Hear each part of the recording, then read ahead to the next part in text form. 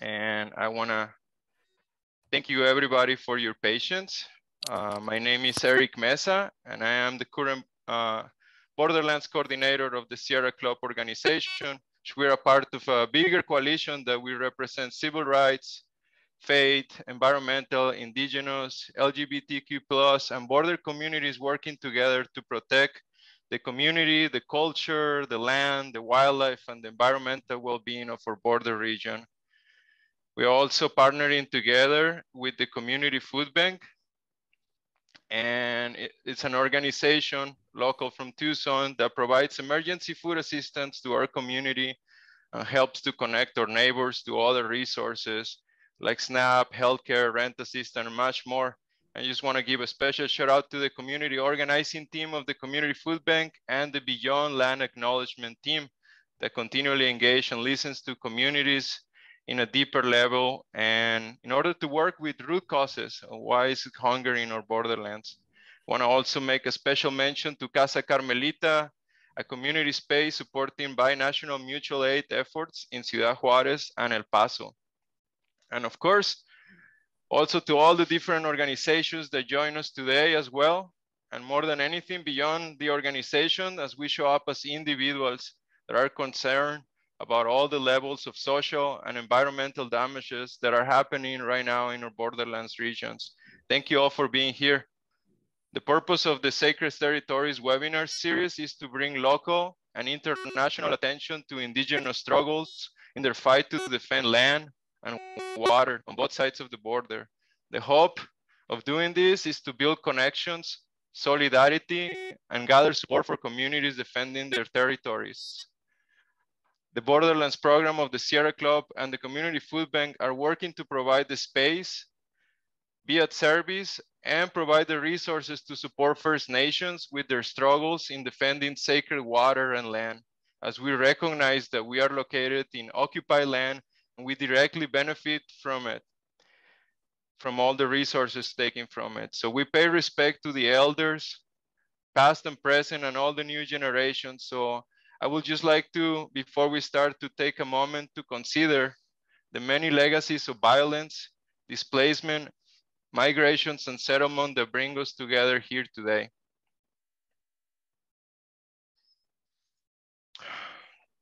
Thank you all. So as I won't have the time to go around and do everyone introductions, which I would love, but time is limited. You're welcome to drop something on the chat. Something like where you're from, what land do you occupy, and any words of support that you would like to share with our presenters today. That would be great. We will have our presentations, and then we will have time for questions at the end. Questions will be put in the chat. Please try to make concise questions, but if something it's not clear to our presenters, you might be asked to unmute yourself and clarify or expand into the question a little bit more. And well, with no more to say on my behalf, I would like to give the space to Nellie Jo, who's gonna start, and let her be the one telling us about her story and the work that she does. Thank you, everybody.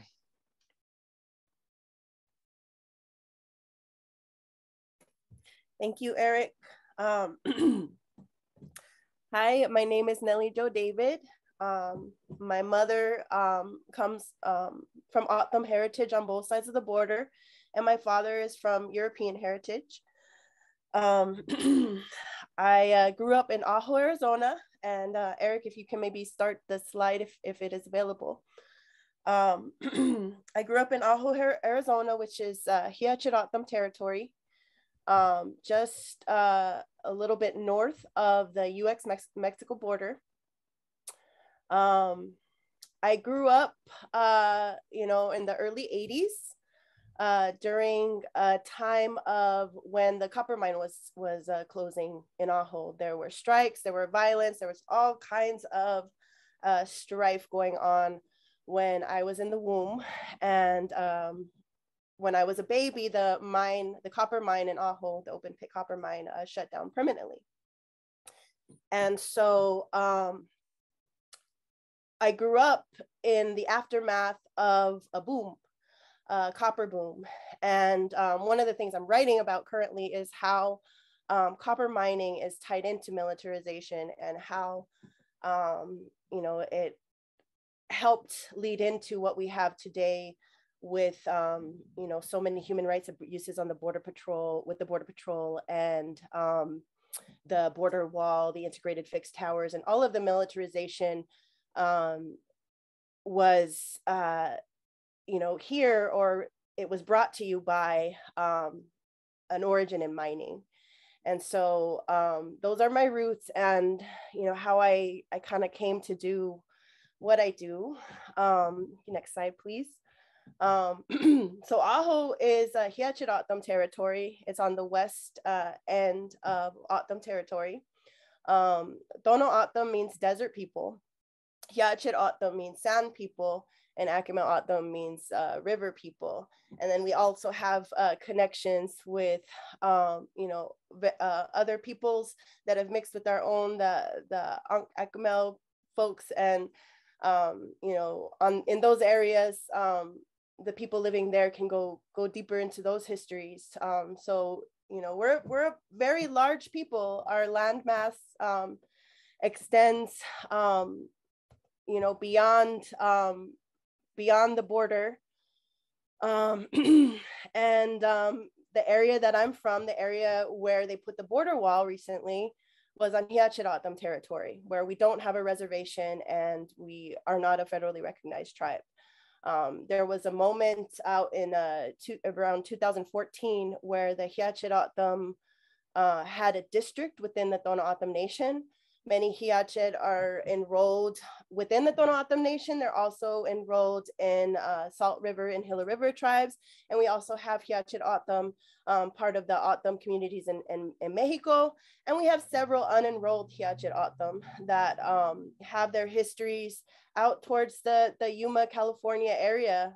There's a lot of families out there that are, you know, still there. They're still, you know, descendants of what once was in the area that is now, you know, the Ajo, Arizona, the Cabeza Prieta Wildlife Refuge, the Berry Goldwater Bombing Range, and the Organ Pipe National Monument, and the west areas of the reservation. All of those areas did not have borders, and we were free to travel and be as people. And because of the mining and all of the recent occupation of the land, a lot of our recent history has been erased, but not completely. And we definitely want to honor, you know, all the families that are still here, and recognize that, you know, what land we are on and what land the border wall went through, and also, you know, disregarded and disrespected when it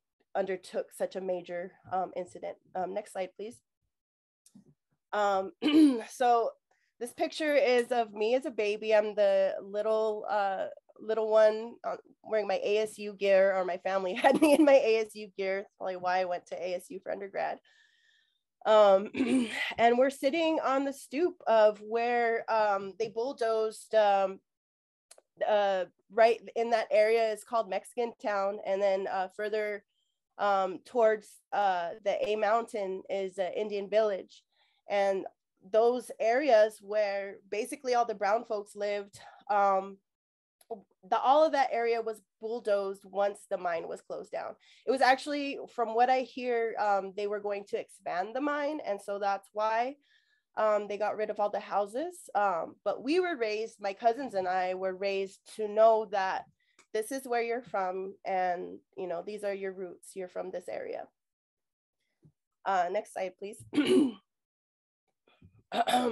So, you know, I grew up in Ajo. My experience in Ajo was, you know, 80s and 90s. You know, it was where I grew up. And then 2001, I went to college, and the world changed. Everything changed. And I didn't know that, you know, the events that happened in New York were to change my existence forever.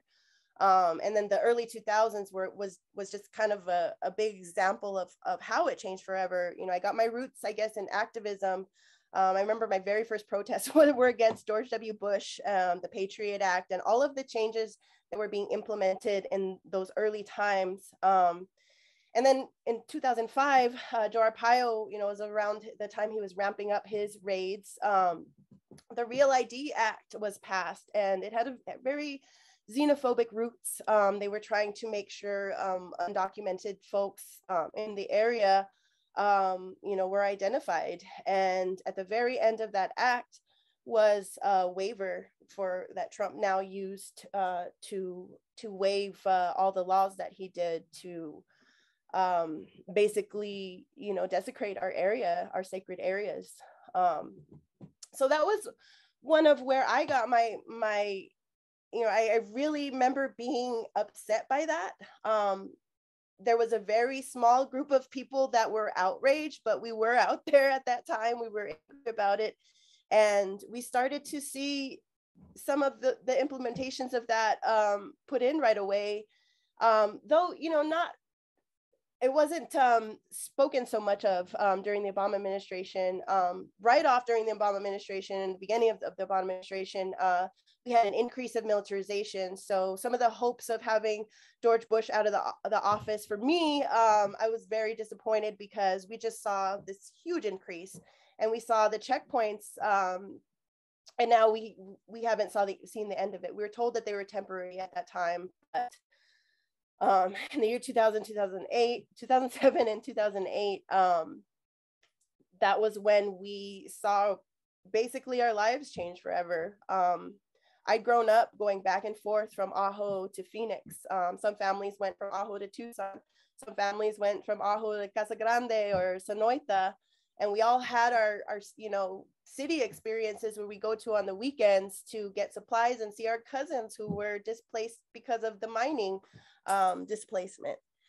And so that's how I grew up, and the checkpoints really changed my life. I had graduated college around that time, gone to Ajo every weekend, but I did stop going because of different incidences of harassment that I would experience, that my parents would experience, that my friends would experience.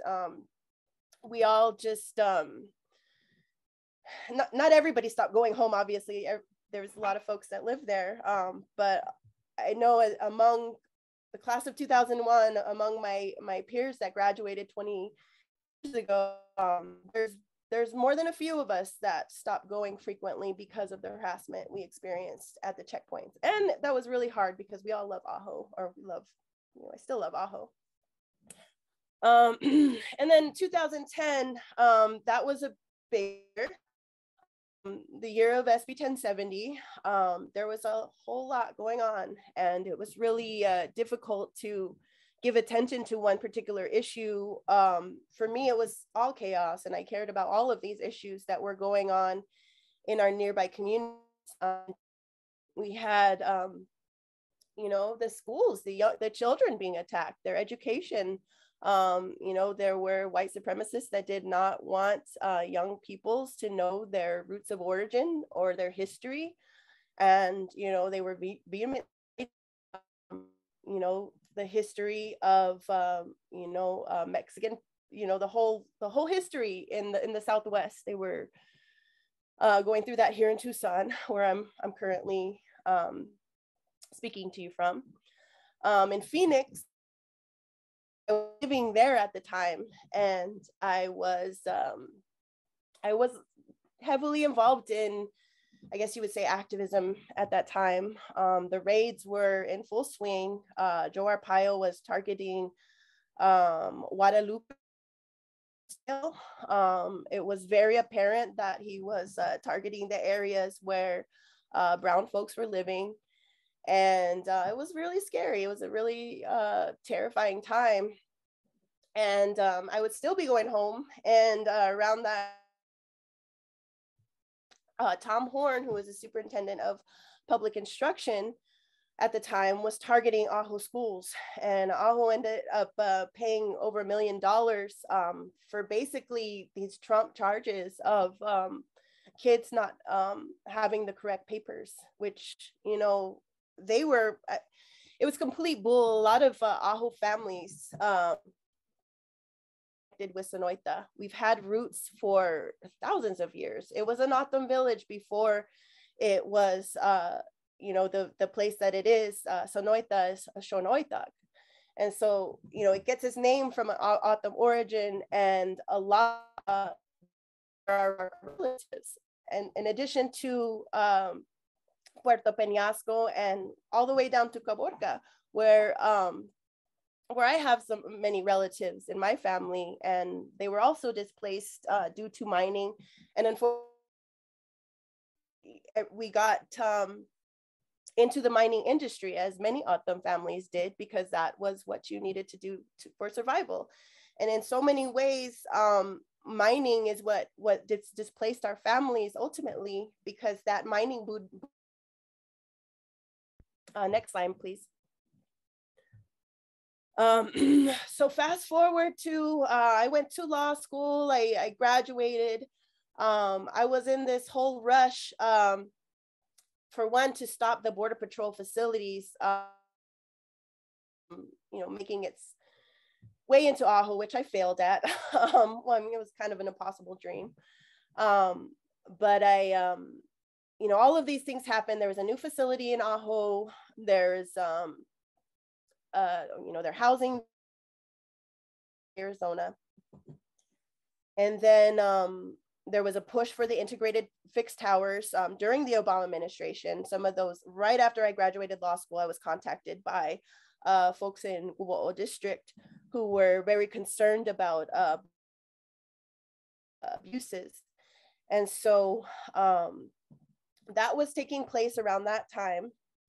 And so immediately we kind of had been dealing with trauma after trauma after trauma. And keep in mind, a lot of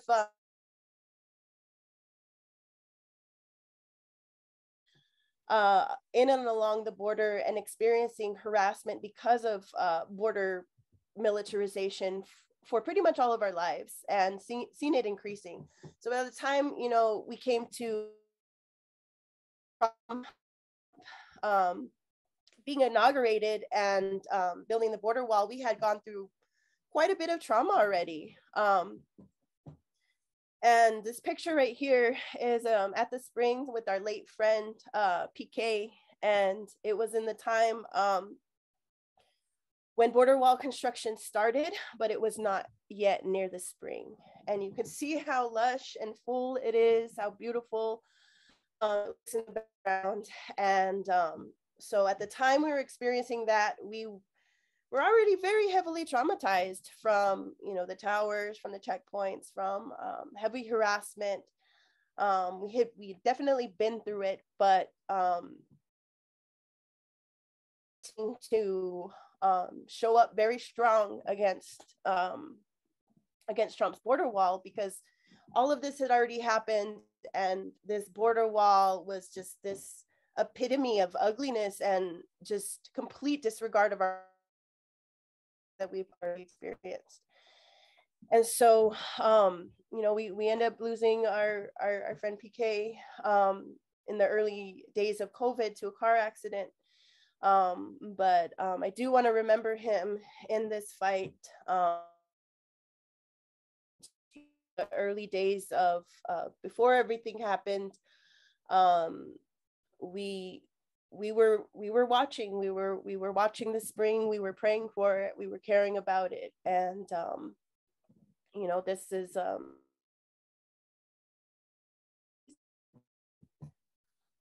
we also had various there were very many ceremonies and prayers that take place you know, by many different O'odham. One of the ceremonies we had,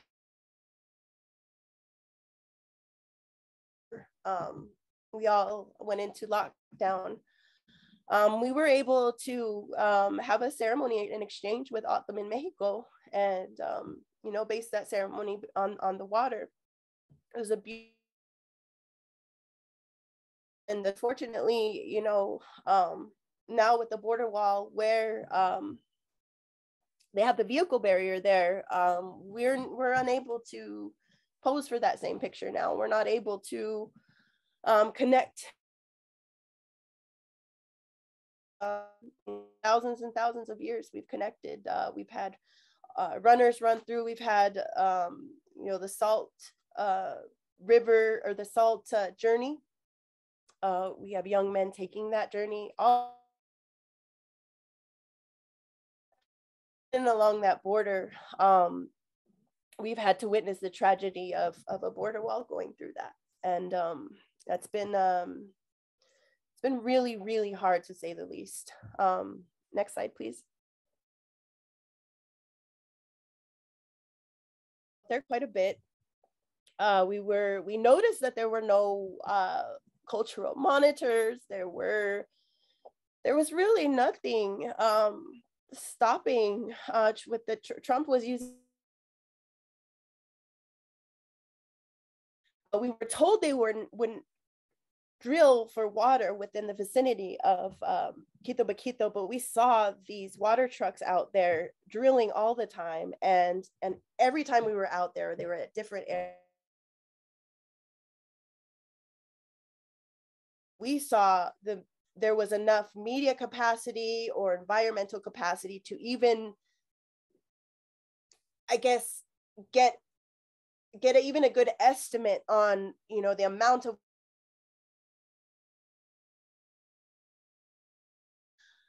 but by the time and I didn't get to put the picture in there, but there's various media that came out in July of 2020 just showing how depleted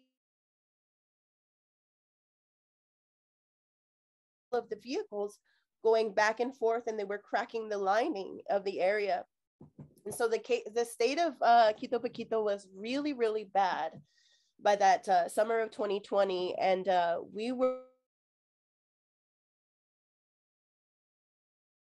pandemic. Everybody was going into lockdown, and wall workers were not taking precautions. There were some big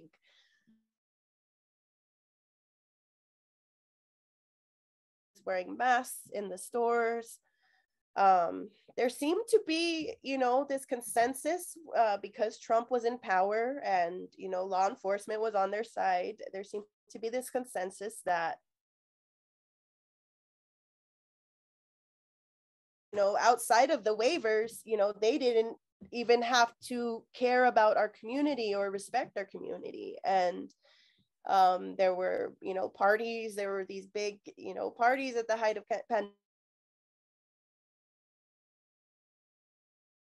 Article that stated that that wall workers did bring the pandemic to A'al, and so I think that's a something.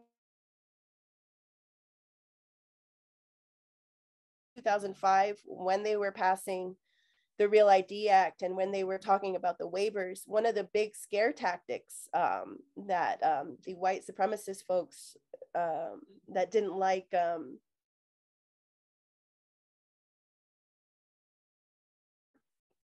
people with the fact that they would say these immigrants have diseases, which is a false thing, especially when you think of the whole history of indigenous, it's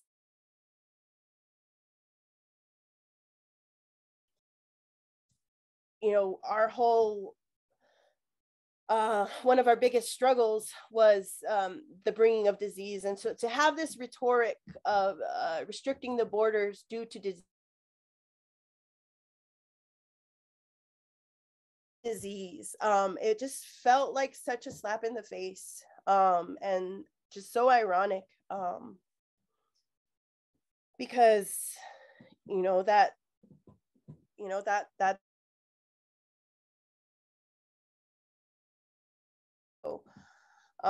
that was just really hard to watch all of that play out in the media and really not get responded to. Like, hey, wait a minute, all of this fear mongering, and here you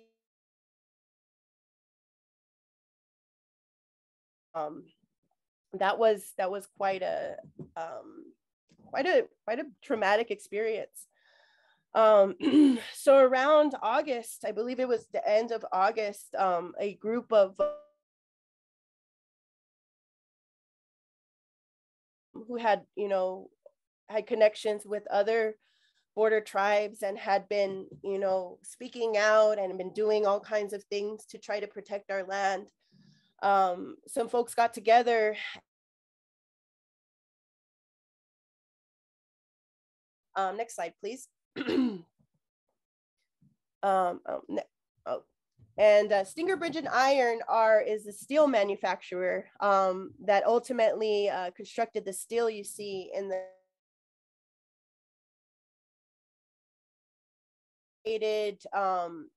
in, I believe, Coolidge on Acumel O'odham territory. Ironically, very close to our ancestors. He ended up arrested. There was this whole complex of an area where Stinger Bridge and Iron was transported, put up, and then held by cement. And the cement is what required all the water, in addition to the roads, I guess, needed to be watered down daily.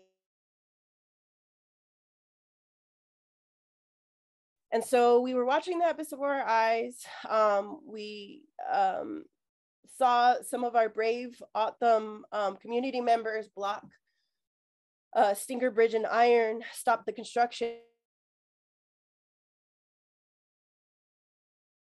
And a lot of folks said that they were going to do direct actions that never ended up happening. So when we did what we did, we definitely didn't plan it. We actually, in rapid pace, we wanted to get out there early and just kind of scope it out. And that was pretty much what we were there doing. And, you know, we went to pray. We went to pray for the place.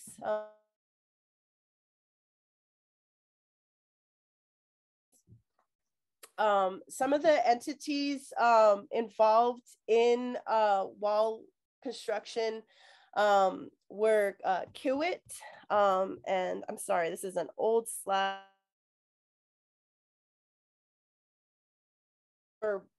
Involved were actually Fisher Industries has several companies that were working on the same thing.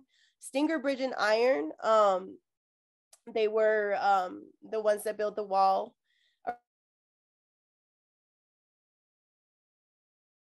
Underneath of Kiwit is an entity called Southwest Valley Constructors, and they're based in Albuquerque, New Mexico, and they specialize in large-scale construction for the federal government. And so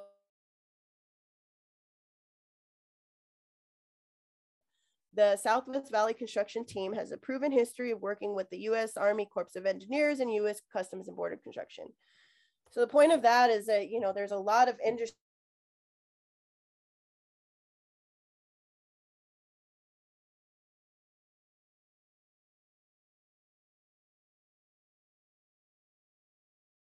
especially surrounding Fisher Industries.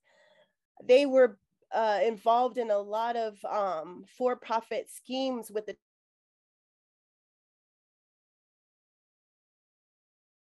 scheme, and there was a GoFundMe put up, and there was a whole scandal. As you may remember, Trump shut down the government to kind of get his way with all of that, and so it was. Next slide, please.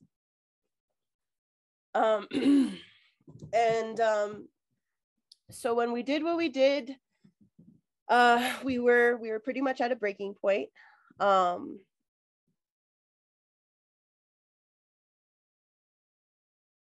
Set out there to pray.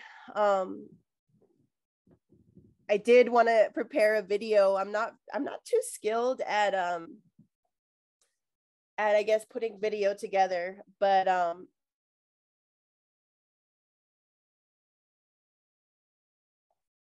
took the time while things were going to make our own little vlogs. Not all of them were published. I don't think they're of the best, you know, quality, but we were trying to document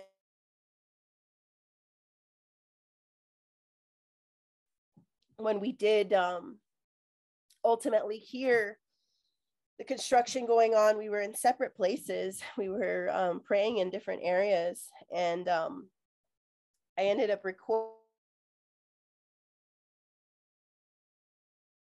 with anyone. I might eventually, but I was running around looking for Amber, and just you know, completely heartbroken. Today they were, you know, putting that border wall across from that area, 200 yards from Quitobaquito on that day. And all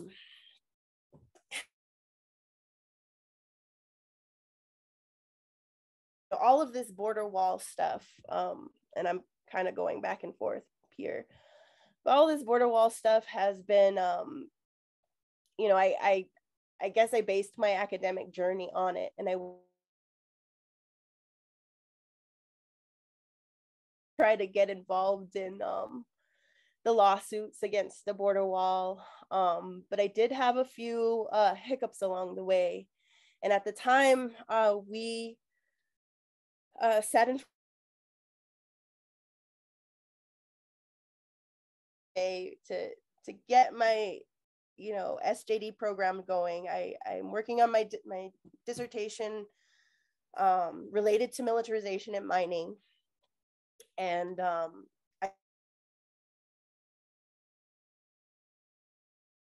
failed in our efforts to stop the wall, you know, on that day where we were at. I really think, you know, I was at this mindset that there was nothing more we can do. And so I think part left to lose, you know, because, you know, everything that I had gone to law school for just hadn't worked.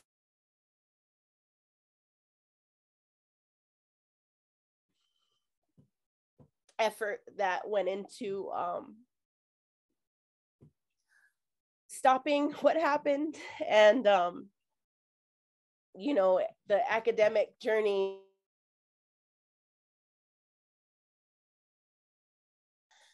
So, you know, we had COVID and we had the wall building, and we had prayer, and we had, you know, the I put my hope in was our culture, our beliefs, our himatag, our religion. And, you know, I'm probably not the best example of, you know, some but it is something, my culture is something that I have a deep respect for, and it's very, very hard to see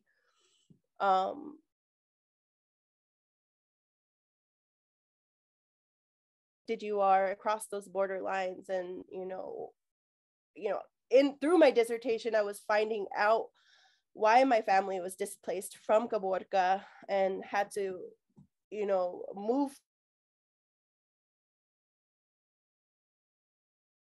At that point, it was just like, you know, this is it. We just had to. And so, next slide, please. Next slide.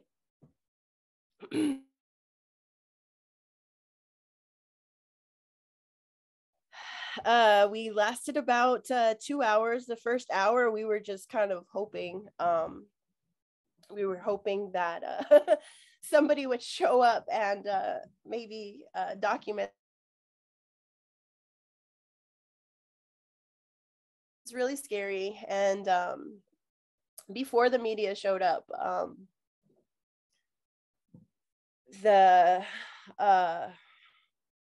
before the media showed up, they were ready to arrest us. Going to use Border Patrol. But I think because the cameras were rolling, they knew that they had to get National Park Service officers to arrest us, which they eventually did.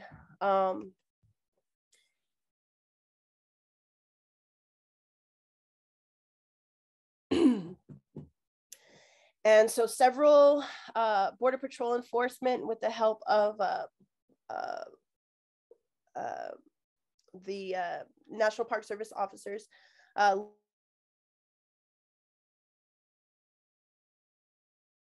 the other side, and they didn't really have much trouble just posting me right out, and I was just kind of huddled like a little ball in there, just huddled together. And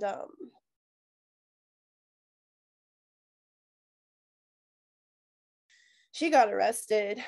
We were told we were going to be taken to Ajo. We were first taken to Lukeville, and then out to Core Civic, past all of those Stinger Bridge and Iron detention center. It's horrendous inside. If you ever, I happened to take a tour prior to my incarceration. I took a tour with Earlham Border Studies.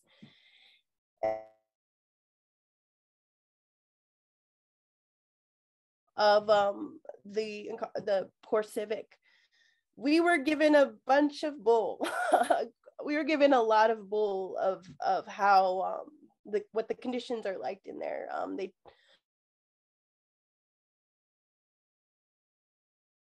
Then it's not wonderful. You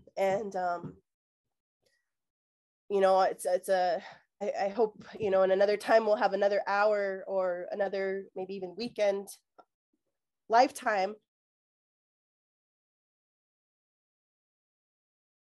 It's just that type of a nightmare that folks just trying to provide a better life for themselves are subjected to on a daily basis. So our experience at Core Civic was quite traumatic for the two.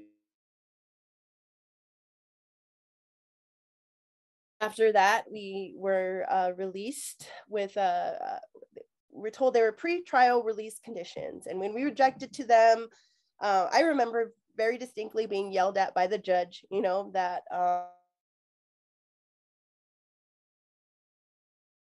and, you know, he very strongly, in a very patriarchal way, explained that, you know, they had, as the feds, have the power to put us back into jail if we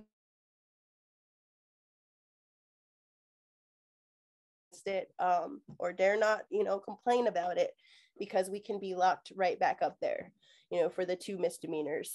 And so for the next year, every month we had a check-in with our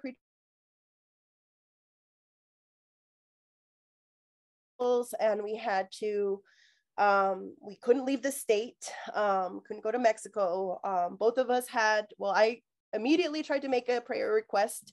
I wanted to go to the Pinacates, and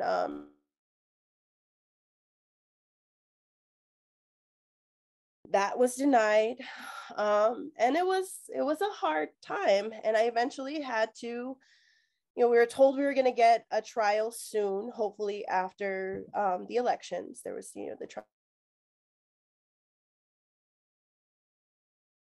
Not get the trial soon. I was hoping, you know, okay, maybe I could just drop out of school for that semester, because it was not drop out of school, just take a little bit of academic leave, because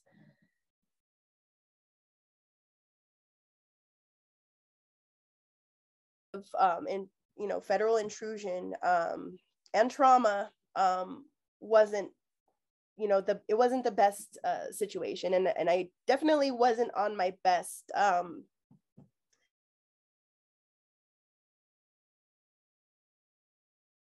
in the way that I was when I went to Michigan State. I wasn't able to, you know, just keep pursuing, I guess, what I've been pursuing, academic issues, is just trying to get back on track with my life. You know, within, you know, the legal field, within the academic field. I've, you know,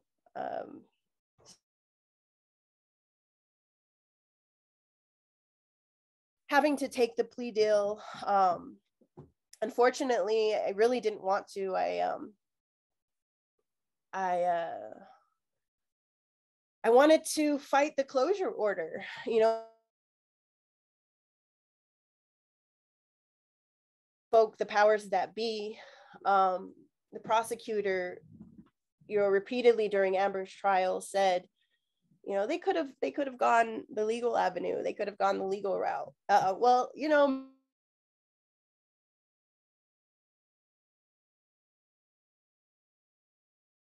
the student loan debt to prove it. And, I'm glad that we did what we did. I don't regret it. Even though they did ultimately put up the wall in that. Regret it because, our elders went through the periods of assimilation, and they went through those that boarding school area.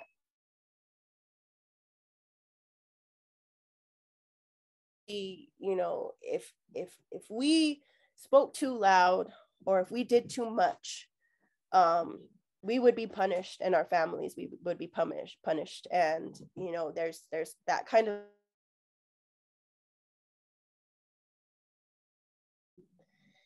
And I don't want that fear to persist from the boarding school area. I definitely want the children of the future to know that, even in the face of law, not abiding by their own, environmental protections, and not abiding by all of those things, that, we have, our own things that we believe that are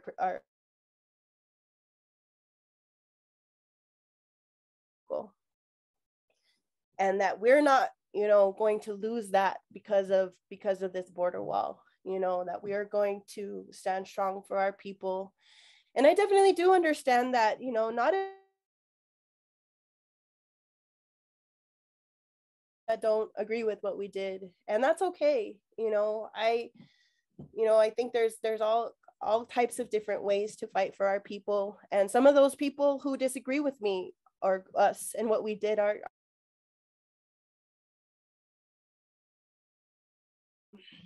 Next slide, please. And that's just the calling script that folks were giving for us. Next slide. When we were released.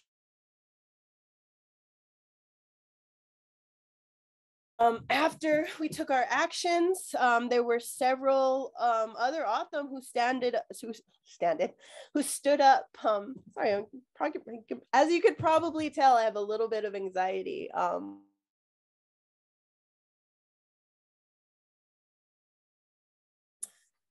I do have a little bit of nerves, but there was, quite a movement that was fought.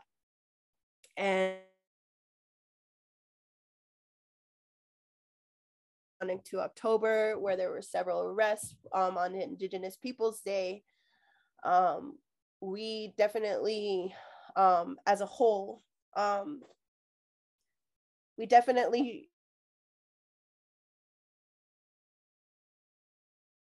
that we do care about our area, that we are still here, and that we will continue to fight. And I really want to thank each and every person that went out there and right, even when it costs, their own freedom, and even when it costs, their own personal, monitoring and all of that, because we are heavily monitored out there. All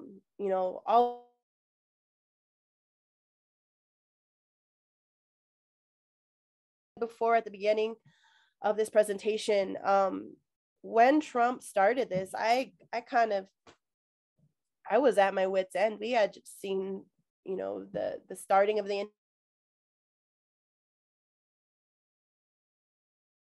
So my heart, it was very nearly on the ground. It was, for me, I felt like almost all hope was lost. But because, to know that my people, are willing other, that has renewed my sense of hope. And yeah, thank you for allowing me to present. And this is the end of my presentation. I'll be back for questions.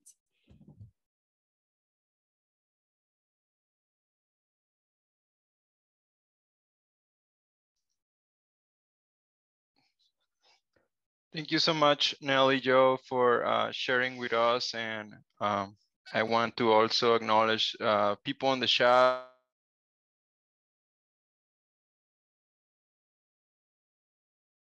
I want to also right now open up the space for Amber to share with us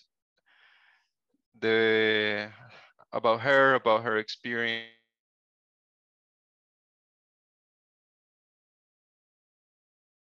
After Amber's participation. Thank you.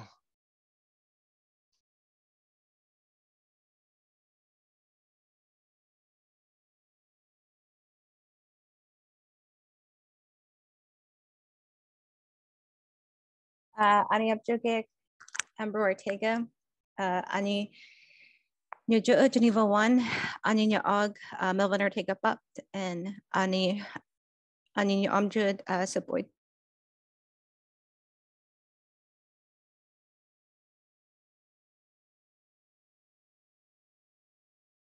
So welcome everyone and thank you for joining.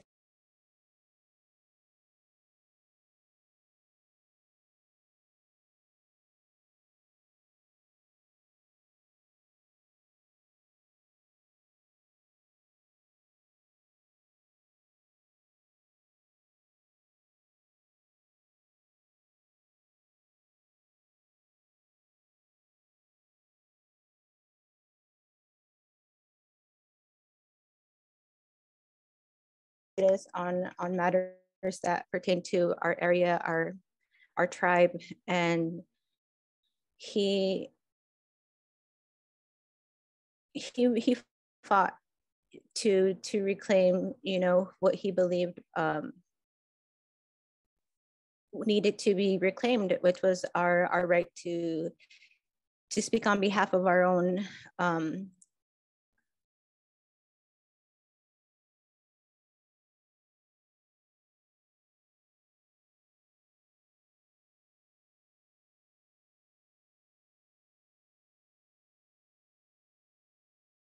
when Border Patrol became present on the Hanawatan Reservation, they made a lot of efforts to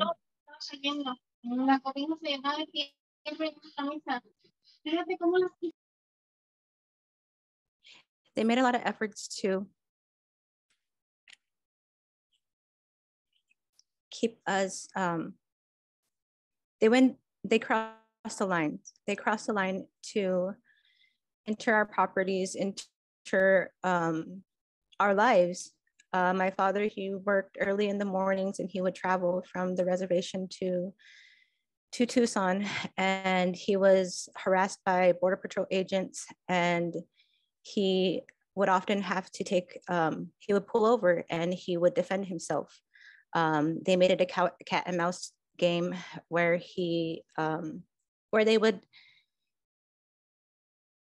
it was a harassment game. So growing up, my father, he told us, you know, that we were able to defend ourselves. Growing up in school, we watched as the presence of these vehicles grew, and there were often times where they would pull us over. My mother would be driving my sister and I to school, and they would make a point to harass us. They would make a point to question myself and my sister. They would make us speak English. They would speak to us in Spanish. They would make my mom roll down the window, and they would make a point to intimidate us. And it happened on several occasions. You know, there was the message my father left us with, you know, you can defend yourself, you can speak up for yourself, you can speak on something that you believe is not right. And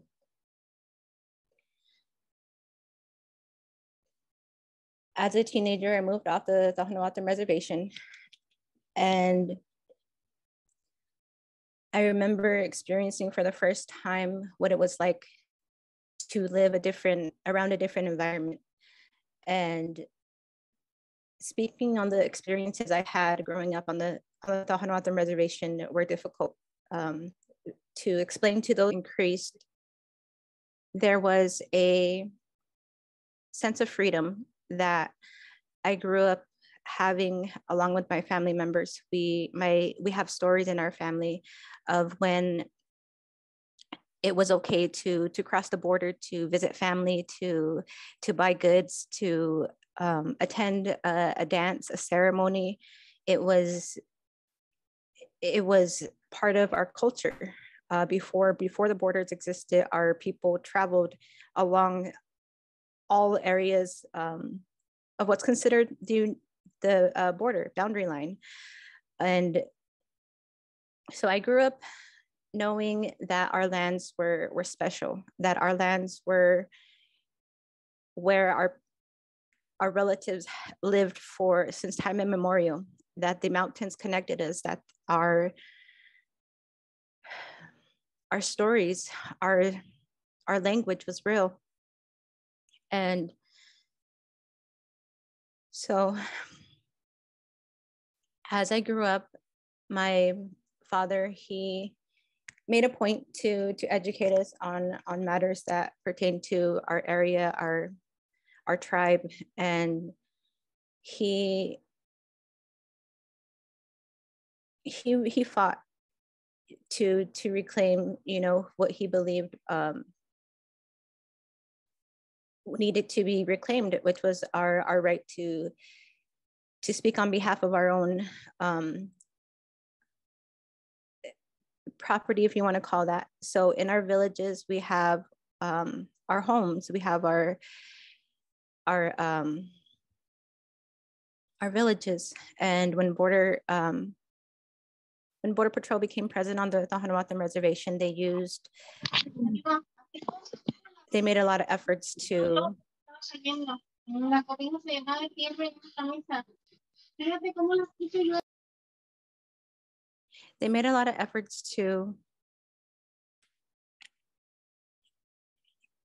keep us, they crossed the line. They crossed the line to enter our properties, enter our lives. My father, he worked early in the mornings and he would travel from the reservation to Tucson, and he was harassed by Border Patrol agents, and he would often have to he would pull over and he would defend himself. They made it a cat and mouse game where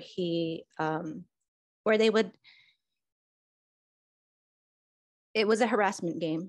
So growing up, my father, he told us, that we were able to defend ourselves. Growing up in school, we watched as the presence of these vehicles grew, and there were often times where they would pull us over. My mother would be driving my sister and I to school, and they would make a point to harass us. They would make a point to question myself and my sister.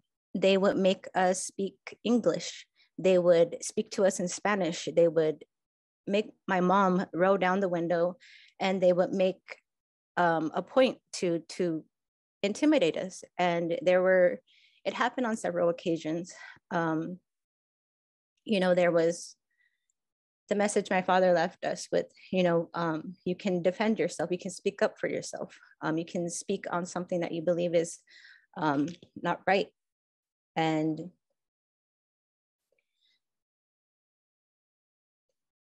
as a teenager, I moved off the Tohono reservation, and I remember experiencing for the first time what it was like to live around a different environment. And speaking on the experiences I had growing up on the Tohono reservation were difficult to explain to those who were unfamiliar with that type of environment.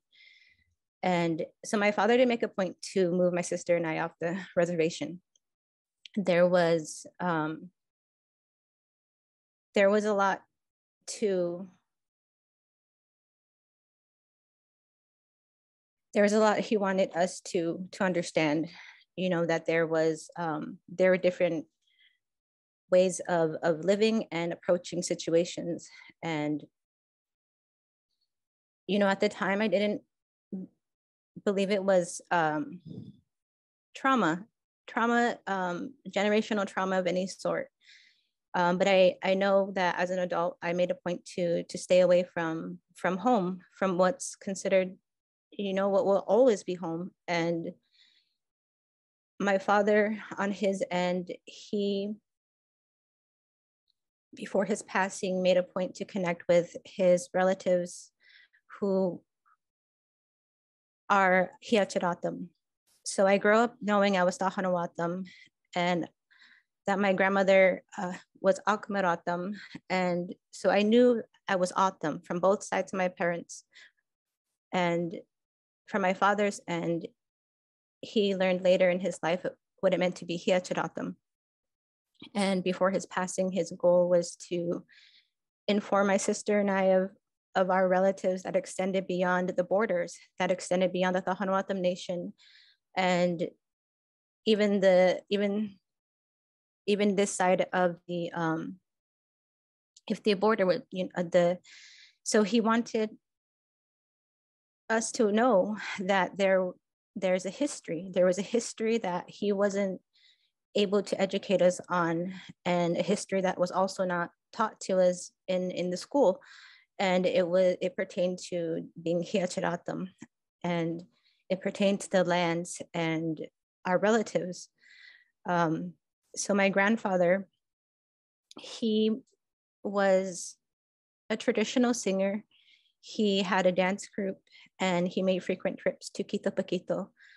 And his connection to the land, to the water, to the history is what pulled me to Quitobaquito. It was also the A'al area. Ms. Nellie Jo spoke about A'al and the mining operation. And so it plays into the history. So Darby Wells and A'al, they are where my grandparents met. They're where my grandparents worked. And it's also near one of the last traditional Hiachiratam villages. So we have connections to the water, to the lands in that area as Hiachiratam. And when my father passed, I made a point to revisit, and to connect with those who he was encouraging me to. And this was before border wall construction. Learning about the wrongs, the history, there's a lot that goes into what wrongs have been done to Hiachiratam specifically, and the injustices. The Hiachiratam were excluded from the Tahanawatam nation, and there was years of effort put into fighting for acknowledgement with the United States of America, and then with the Tahanawatam nation. And after much effort, after 20 plus years, the Hiachiratam were then included into the Tahanawatam nation and other surrounding federally acknowledged tribes, other bands of Atam. And the lands, the Hiachiratam lands, were divided up into the Berry Gold water bombing range, there's the copper mine in A'al, and the Organ Pipe National Monument. And we have lands and sacred sites that exist beyond the border. So before border wall construction, there was a strong connection, there's a strong pull to be with the lands and the people and the history. And there is a document, it's called the Quitobaquito document, and it's one of the only documents, one of the oldest documents that exists that can give account for who the Hiachiratam were, the water source, and even the burials, families that connect beyond the borders. And one of the biggest messages was that we needed to carry on our traditions, our stories, our who we are as a people, because of these erasure efforts. And so there was a big effort to raise awareness within the community and within our families. We were a small group of people that came together. And Hiacharatam, they're known as, they're considered a patchy lake. And, you know, we're known to move. We have more nomadic ways and Apache like ways compared to the Tohono. And, you know, there was a strong call for us to ultimately connect with each other and connect with our lands and our elders. And, you know, we were aware of there was media coverage happening, and there were the environmental groups that were covering the issues. And, you know, as individuals, we did reach out to our own nation, you know, the Tohono Nation, and on their end, there were efforts being made, but from a traditional perspective, you know, from reaching out to those who are grounded in our culture, grounded in Autumn Himatak, you know, there was a different type of guidance being done, and what we were being guided to do was to pray and to sing and to make our presence known to the area, to the water, to the land, to our ancestors, through song and through action, showing them that, look, we're here, we know these things are happening, we know that decisions have been made to construct a wall to divide the lands, and we knew that it was wrong, we knew it felt wrong, we knew what environmental damage it was going to cause, we knew the permanent damage that it was they would be facing, the animals. And we also knew that there was a lot of resistance to saying something, to actually doing something. There was a lot of effort put into the political, to politically discussing these matters. But culturally, we had to reach out to our elders during this time, and we were guided to sing and to make offerings and to visit. And one of the difficult things we were facing during this time was the fact that Quitobaquito not only was home to our history, but it was home to endangered species. There's the pupfish, the Quitobaquito Springs snail, there's the desert caper, there's the Sonoita mud turtle, there's sacred, special animals that are only known to be found at that spring. And one of the things that people were unaware of is that in our history, there was, when the lands were divided and taken over by the National Park Service, there was a dying off of areas where we grew. There were farming areas, there were sacred plants, there were sacred,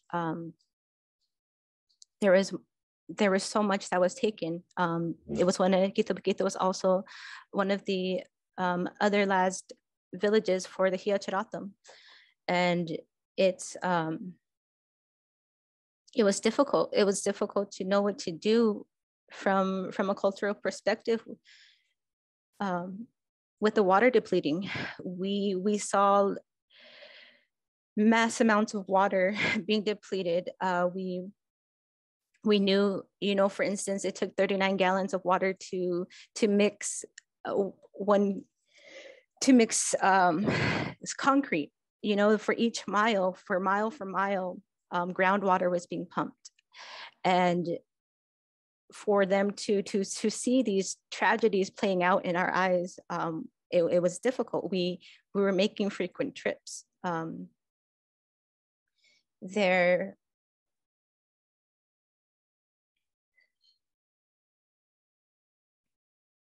was drastic changes that we were seeing happen right in front of our eyes with the increase of equipment, the increase of heavy machinery. There was a crack in the spring of Quitobaquito that was needed to be repaired. There are still repairs that are needed to be made because of this construction.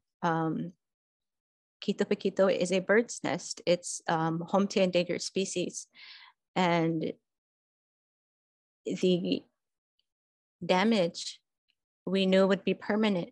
And there was real fear for a major catastrophe because of ecocide. You know, ecocide exists. Extinction exists. And, you know, as Hiacharatam, it plays into our story, you know, of being considered an existent tribe, being thought of as non-existent. And, you know, when we came together as a group and as individuals, it was because we know our history. We're learning about our history. We're educating ourselves on what matters have been done to harm our people, what injustices have been done. We, as Altam, have all experienced some type of harm at the hands of Border Patrol agents. We're also aware of how they have been successfully able to silence our people and censor our people, and how they've and what they've done and gotten away with. So I do want to start with a couple of slides from the day of the arrest.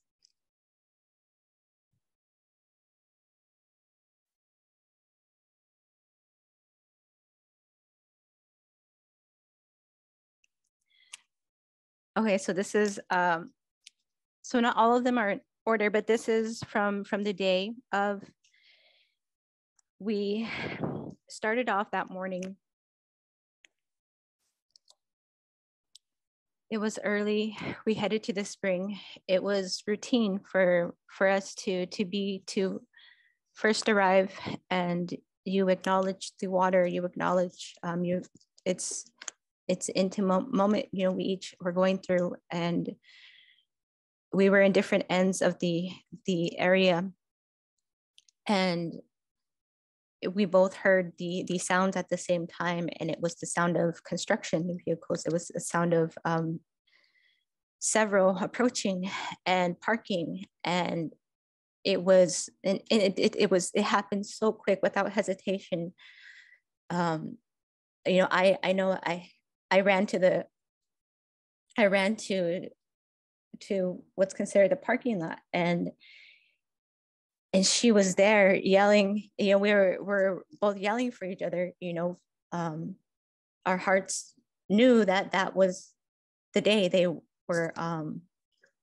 They wanted to, you know, focus. They made it clear that was the area they were going to focus on, and so we ran. It was a quick. It was an instant like nod, like no, this can't happen right now. There was a heartache of Monument Hill, of the demolition blasting of Monument Hill that, you know, was sitting with us. We were unable to effectively stop in any way, nor was it the Hanawatan Nation, the, you know, chairman and his efforts. None of us were allowed to stop Monument Hill, the blasting of of a sacred mountain holding, you know, our ancestors' bones. There's a story, it was a historic story that we carry, true to who we are, and in the mountain, its place. And, you know, there was a huge display of cultural insensitivity. And so we knew that there were efforts being made on behalf of the Tohono Nation. And that day we ran out, and it was an instant, like, no, we have to do something. They can't break ground. They just can't break ground. There are no cultural monitors present there. This is a historic site. This is our history. This is our forever. This is, you know, never has this land been severed in this way, damaged in this way.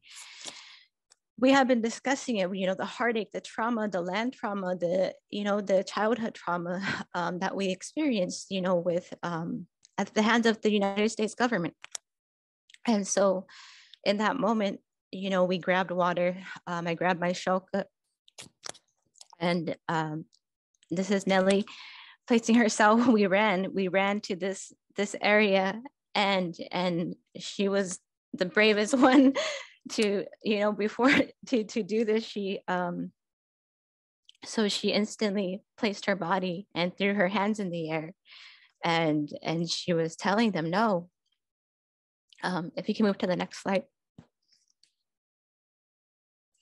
And so he turned around, he did a 360, and he attempted to dig. So there you can see the claw, and he wanted to then try the other side. And in the background, you can see the water truck that is spraying behind him.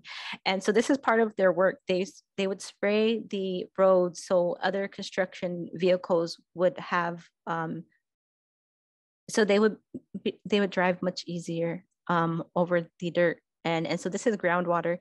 So that was happening. He turned around, and there we both stood. And if you could go to the next slide. And so this is the land before the border, before they broke through. And so this is what as it was the day of, before they started. And next slide. And these are the workers. You can see them stationed all along the border. Next slide. And then there is Nellie. She, so he stayed parked, and I stayed on one end, and then he wanted to attempt again to dig on the other side, and she went ahead and ran and placed herself on the other end, and I stayed where I was, and we were both, you know, yelling him, asking him to leave. Next slide. And so we were there for a couple hours. I stayed put where on the other end, and right across, you'll see the tractor and the bucket. And that is where Ms. Nellie Jo was sitting. And while we were, I didn't include a video, but when they arrived on site, we were singing. We were taking turns back and forth singing. There was heartache, you know, that we were fighting. We both jumped on our phones, and we made several phone calls, and we asked for support for people, we, you know, to come out and support what we were doing, to see that there was something, you know, there was an injustice happening. And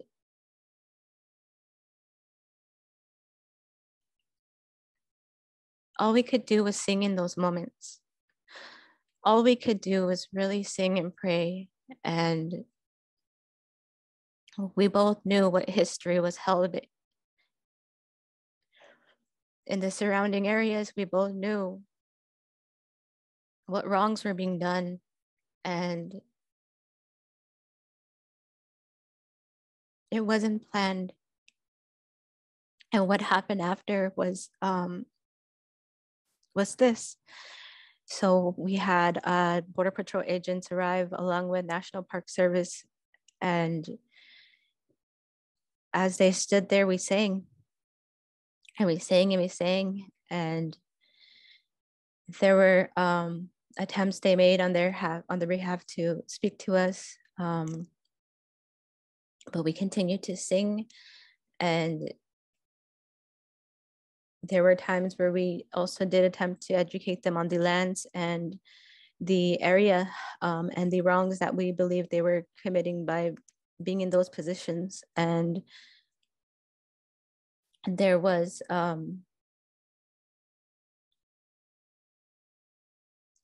real effort for that we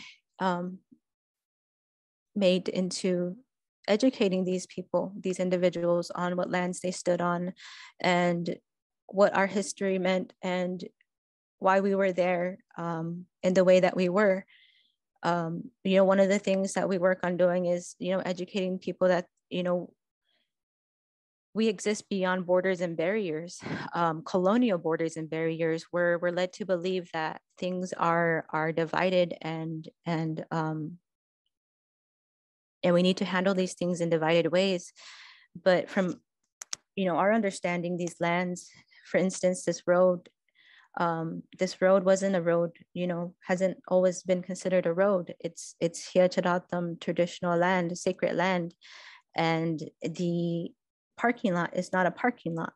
That is a colonial way of establishing a presence for visitors under the national parks care.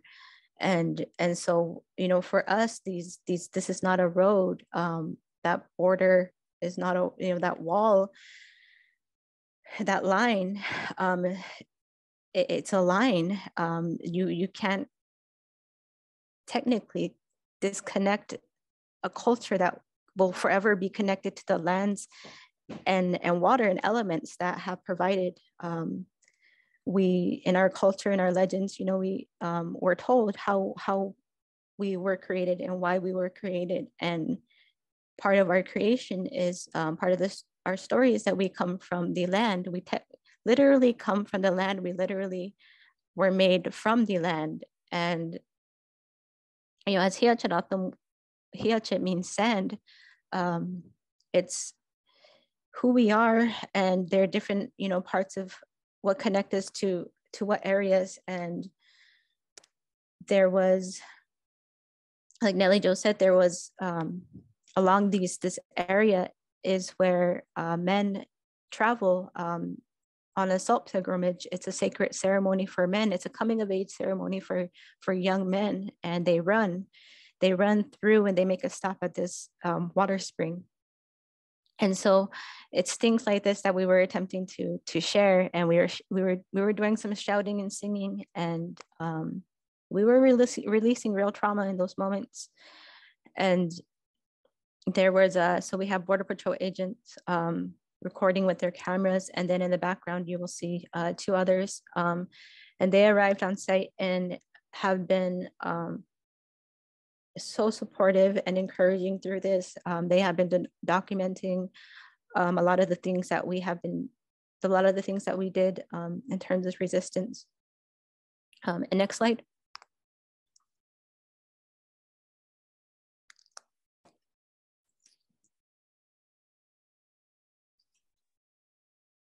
Oh, next slide. Those were all. Oh, that was it. Mm-hmm. Okay, so that was the day. So Nellie Jo, like she said, she was carried out of the bucket, and they were asking me to leave, and I was asking them to leave first. I was explaining that I wasn't resisting arrest, but I was asking them to cease and desist and to take their weapons. There was a successful intimidation tactic used. They would huddle and then they would, you know, disperse. And after they arrested Nellie Jo, you know, they focused on me alone, and they made a slow encroachment. And as they encroached, I yelled as much as I could. In defense, you know, there was real fear present for the future of the lands. And you know, the destruction, it was disrespectful to our natural resources. It was disrespectful to our future. It was inconsiderate of our culture and the lands. And there are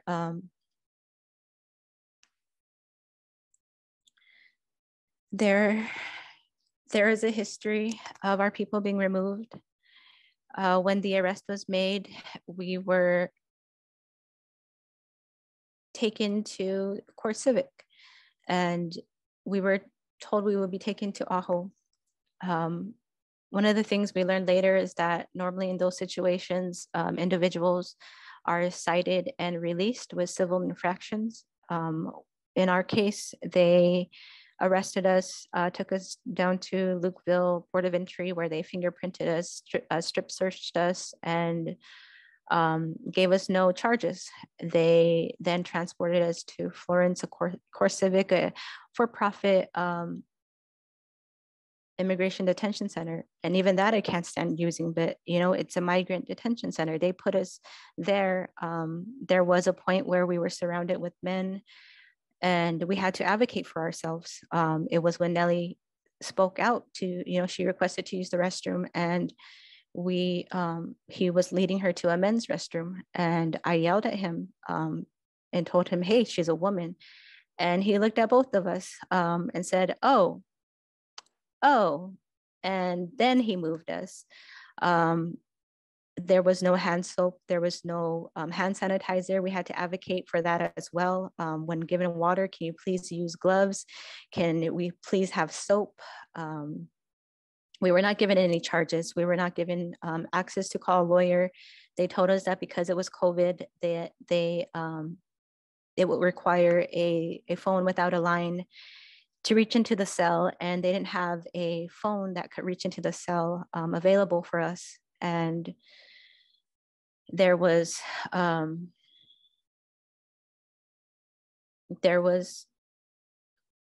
our history sitting with us as we sat in these cells arrested. Our people have been removed from lands. Our people have been taken into prison. There's a story in our history of a family that was taken into prison, accused of killing their relative, and they knew that there was a wrong accusation, but the United States government removed these hiacharatam from Quitobaquito, and they took them into prison. And they were in prison for a couple of years, and they walked from the Yuma area back to Quitobaquito. And when they returned to Quitobaquito, you know, they noticed how drastically different it was. And there was a decrease in the population of the people. There's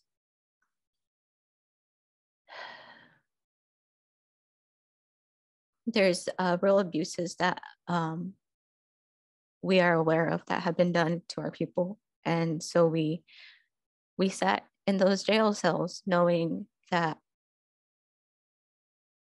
our government, the United States government, was against us, was going to prosecute us. And you know, we were released under pretrial service conditions, frequent home visits, frequent appointments, urine samples. They made a point to limit travel. Anytime I left my home address, I was questioned. I was questioned when I visited family members. I was also harassed while visiting family members by Border Patrol, by National Park Service. I'm sorry. They follow Border Patrol. They followed me from Quitobaquito to A'al to the Tohono Reservation to Tucson, Arizona, down 86. That's been my year since I've been released. I have I received an order from the judge yesterday. My lawyer was just as surprised, but it's a order stating I'm released from pretrial services. How that affects the case now, we are unsure of. I did request a new lawyer. My journey through this has been difficult, dealing with, emotional trauma. Nellie spoke on your heart being on the ground, and that is literally what it felt like. There was a point where every hurt, every wrong experience surfaced and came to yell at me, came to haunt my dreams. They're real nightmares. They're real.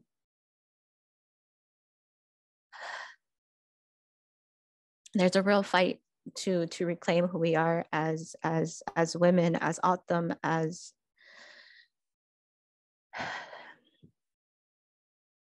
people in this fight for truth, for justice. I chose to fight this case knowing that, there was a big chance of us losing. We both received appointed lawyers, and I was told by one that I would lose.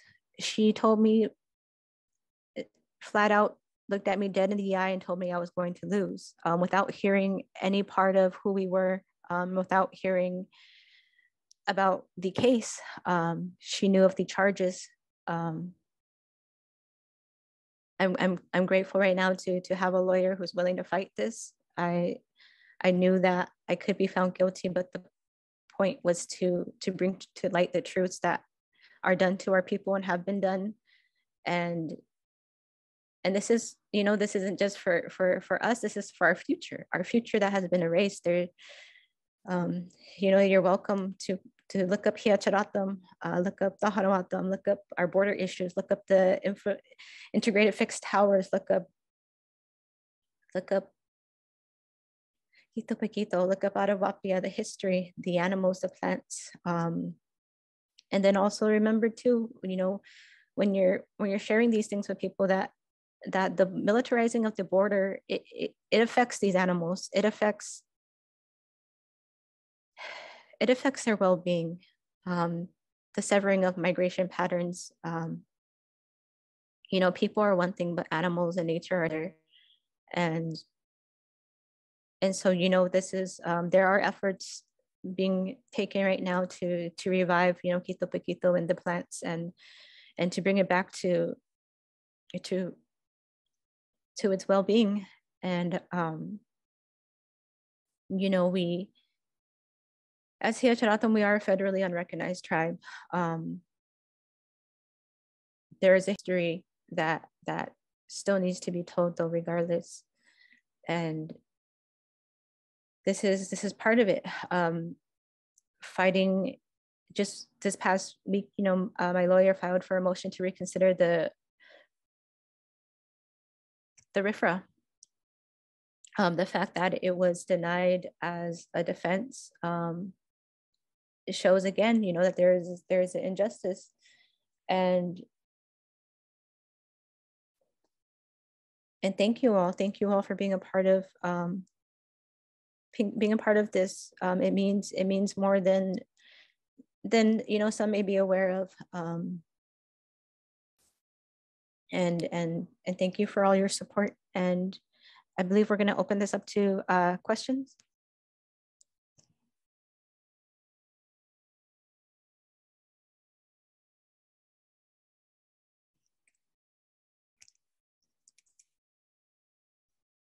I believe we discussed, folks can, if they have any questions or anything they would like to share, you could leave that in the chat area. And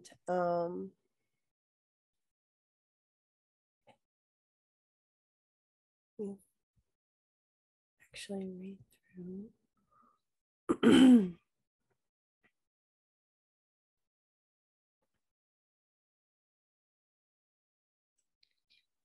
Nelly, there is a question just came on the chat, and it is, what is the best thing people can do right now to support you both?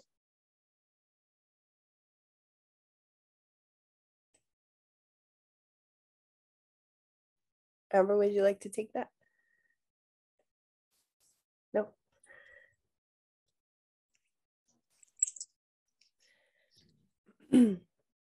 Amber has a Venmo, PayPal, and a Cash App, I believe. And I do as well. I think that there's I don't have it on me right now, but we have a something we can share to that effect. So that's definitely helpful. As you know, it has been difficult to keep up with, you know, the gas expenses and all of the things that we're trying to do to connect out there, to remain close to home while also, you know, connected with you know, what's going on out here with Amber in the courts. So, you know, Amber could definitely use your support. I could use your support. In the future, we are setting up a fund for future attorney expenses. And so that is to be announced. That's, sorry, my cat's creating a havoc right now. But you know, that's going to be something to look out for, that you know, will be shared on various platforms. And outside of that, there's what Amber just said, referring to you know, finding out more about Hiachiatam. You know, there's an article out in the National Geographic by David Martinez. That's a very good article. There's quite a bit, you know, of history regarding, you know, the dismantling of the district and fighting for the district with the previous, you know, back in the 80s and 90s, and probably even before that, because, you know, but there's just been a lot of work and to get Hiachit recognition amongst the people, and also land. You know, and the original fight back in the day was to get land for Hiachit individuals, you know, who didn't get reservation land. And so, you know, those are things that I think are important to think about and highlight, and just the history of the National Park Service. Yeah, you know, a lot of folks, you know, think of it as this all-encompassing, yeah, it's a place of protection, you know, but the reality was, you know, there were very much folks that were in the Park Service that were willing to protect, but they were also arresting us and, you know, working against folks that were trying to protect the land. And ultimately, you know, upholding the Department of the Interior was issuing the closure orders. And so, you know, they're upholding a system which ultimately destroyed us, or, you know, destroyed the area where we were from, and not destroyed us. We're still, you know, living as a people. But I think it's important to re-examine the history of the land you're on. Maybe, you know, a lot of folks stay out there, you know, camp and enjoy the scenery and whatnot. And you know, before this all began, a lot of times in the news clips are, you know, them weren't mentioned, or, you know, hiachirattam weren't mentioned. And I think it's important to recognize that these histories exist. And if there's any silver lining to anything, I'm glad that people know that, you know, hiachirattam are still living and still caring and fighting about their land.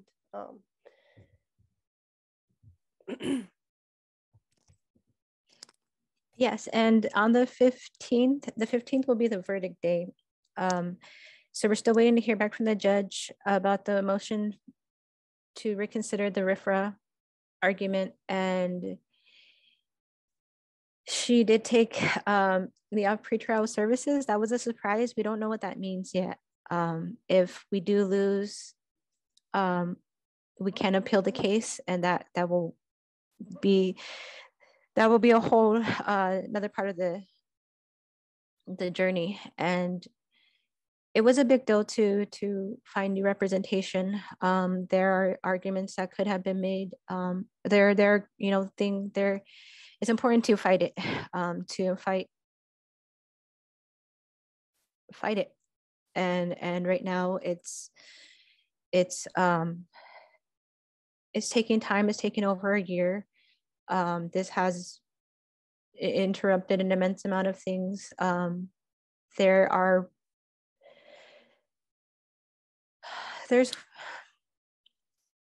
heartache, there's work to be done, connecting and understanding what lands, you know, what lands and people occupy your areas, building, you know, cultural competencies, understanding self-determination, and supporting, even if it's not monetary, you know, prayer for things to change. Even this is our future generation we're preparing the way for.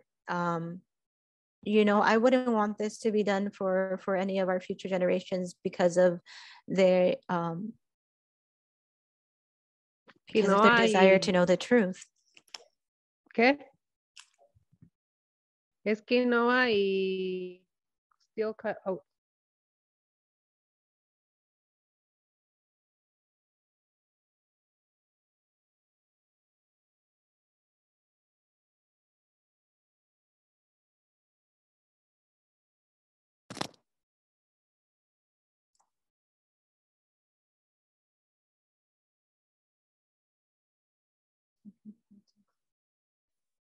And letters, yes. Letters can be sent in support.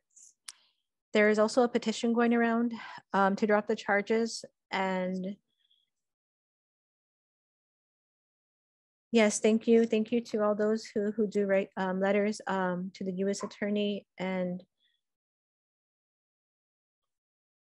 keep an eye out too. We'll be posting if there's anything in between. We have done press conferences, and we have done rallies to help, you know, to educate those who want to be a part of this and to understand, you know, what it is that we are doing.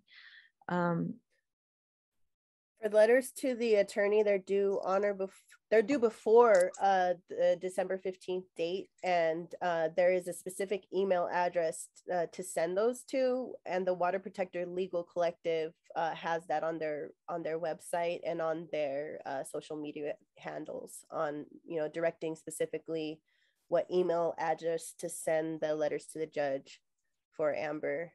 And then in addition, as you just spoke of, there's a petition on Action Network. I believe the Attorney General just changed, and so we're changing who it's to. And we're in the process of doing that. But you know, you can still the letters sent to the previous attorney will still go to the next one, I believe. And so keep signing the petition.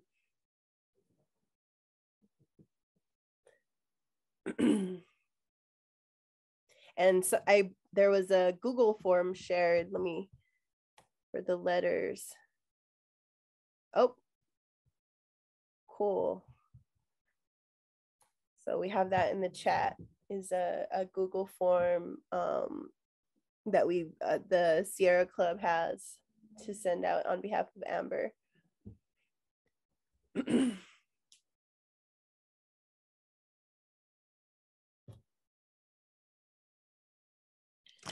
What has happened to you is scandalous. So really quick, you know, the government has made it difficult this past year, and it did feel like we know it, you know, they wanted to silence us. They wanted us to take the plea deal. They made it difficult this whole year. Nellie, her experience was hard to, it was separate than my own, but we were both experiencing some real stress because of their consistent phone calls. If we didn't pick up their phone right away or return a phone call, they would threaten us with jail, with calling the marshals, with also giving us a violation. And so with each violation, they threaten you to, you know, they threaten to take you into jail.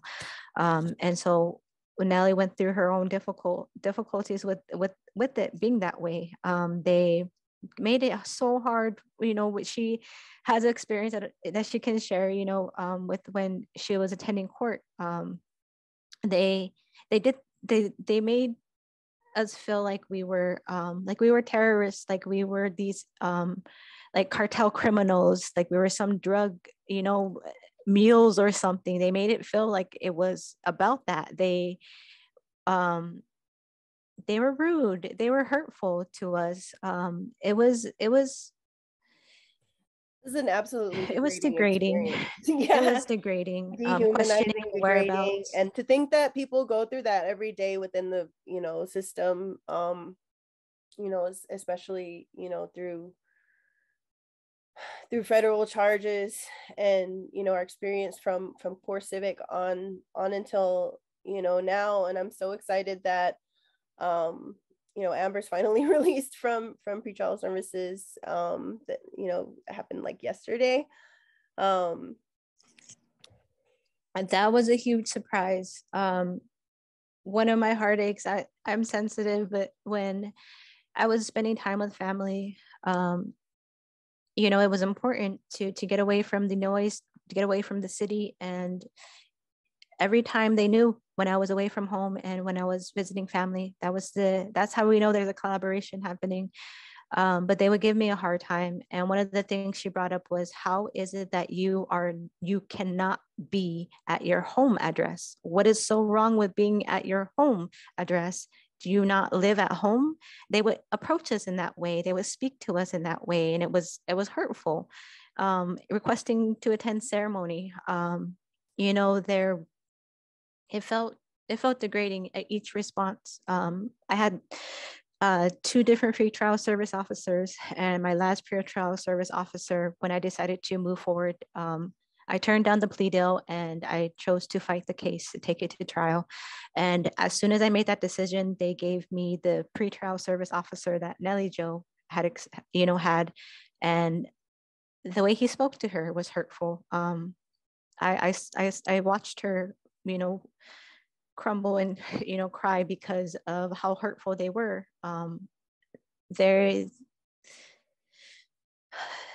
They let us know, you know, that they made frequent trips to make sure that we were home, surrounding the neighborhood, for instance. So as of yesterday, I have been set free from pretrial services. I am obligated to still, you know, attend court and communicate to my attorney. And she was just as surprised. But that's, you know, one thing we feel like maybe it was because of the coverage. Maybe they, you know, the word about how they treated us and what we endured has been getting out enough, you know, because the amount of tax dollars that was spent in taking us in. We were kept for over 2 days without charges. About 40 hours. About 40 hours, to be exact.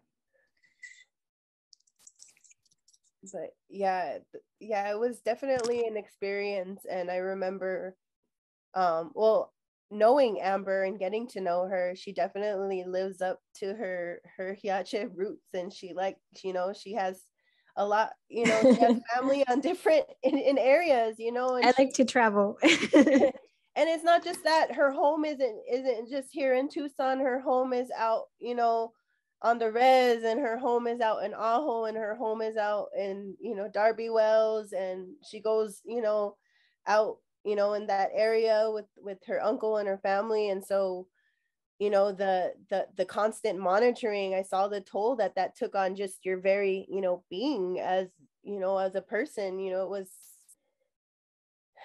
you know, it compromised your everything on who we were, because you weren't allowed to be who you were, that, you know, that Amber who's here and there, and, you know, like, and I saw how that, you know, really, you know, hurt you spiritually, mentally, you know, the whole thing.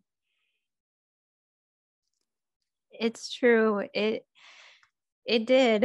I do love being out and about. I am a spontaneous person, and this has challenged my own sanity and my own beliefs.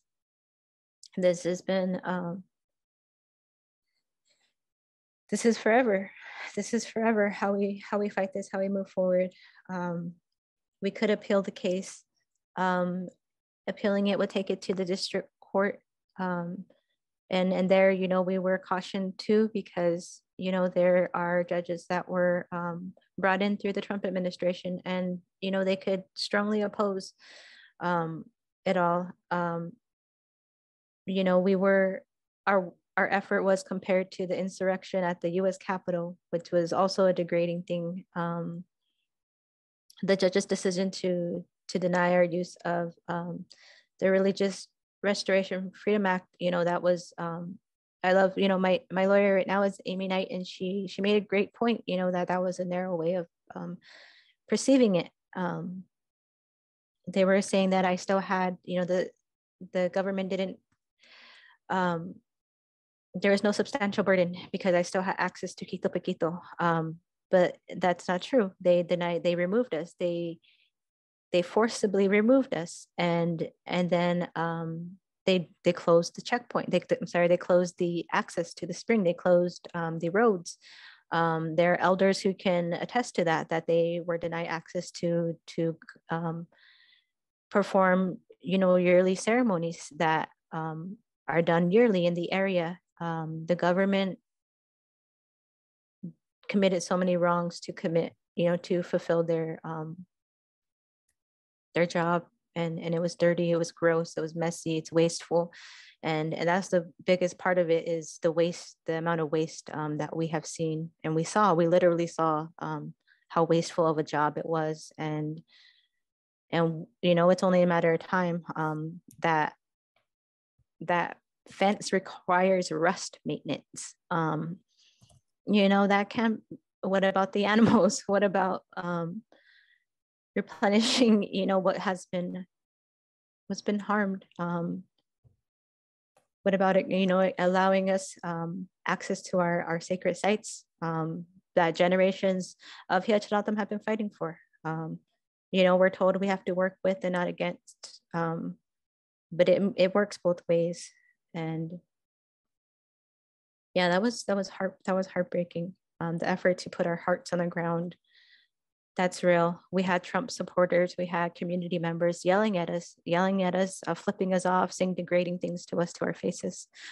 You know, we're survivors of so much, and so much has been denied to us. And thank you again. Thank you all for being a part of this. We can't let the story of our people die off. Thank you, Amber. There is one question in the chat about when will be the next court date, and if people is able to show up in support.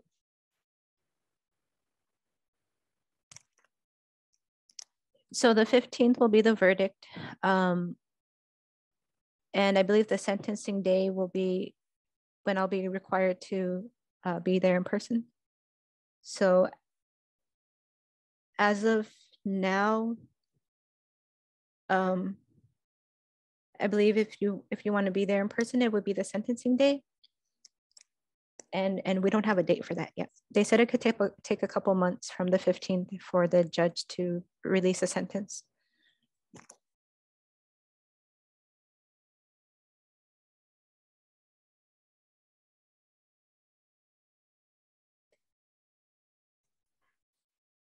Just want to say I see all the words of encouragement and just thank you for everybody who's been supportive, and you know, your words mean a lot, especially, you know, just knowing that you know, the lands and the people are supported. And then also, like, just to reiterate what Amber said, like those areas are still in need of attention. And you know, Sierra Club is an environmentally based organization, you know, leading a you know, that's led a lawsuit against you know, the border wall. And so we still have a lot of work to do. We still have a lot of work to do in taking it down, and repairing all of those areas, you know, and restoring those areas, making sure that the pronghorn don't go extinct, that the jaguar and, you know, all of these animals that are suddenly without their family and kin because they can no longer, you know, go on their pathways, you know, that they find a way home, you know. And so we definitely need to not forget about those efforts. And my cat agrees, because he's clawing up a storm behind me. He's in support of the animals.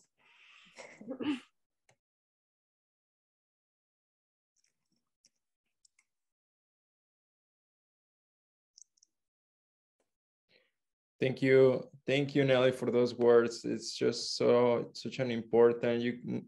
Nobody could have said it better. I just want to say that this recording will be available to you all in the future. I'm just going to add subtitles to it. So after the finish of this webinar, I'm also going to make available the flyer that contains all the information for supporting Amber and supporting Nellie Jo David with financial support that is much needed at this point. Also, there will be also that letter that we're going to be passing around. Please broadcast it, pass it around to your contacts. And I want to also, just to finish and to be respectful for everyone's time, I want to just thank everybody again. Thank you, our presenters. We recognize how difficult this is and how emotional and it's and draining this process has been for you all. And we as a community, we thank you so much for being on the forefront of the struggle and giving us this inspiration to be able to move forward in a good way as a Borderlands community that take care of each other and take care of the animals and take care of our environment and the people that lives on it. So you're just a great inspiration for everybody. And I want to also invite everybody to, if you're able to, and to just turn on your camera for a little bit and maybe say goodbye with a wave, and that way we can see each other, because haven't got the chance to see each other. Thank you so much. As we're all here in community. That might not feel very personal at this point, but you know, at least we can get to see each other and we stand for each other, and we're here working together to make this a better place. Thank you all. Have a wonderful rest of your day.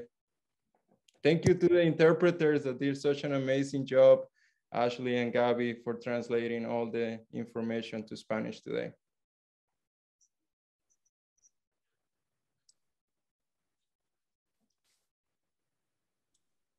Bye, everyone. Thank you. Thank you. Bye, everyone.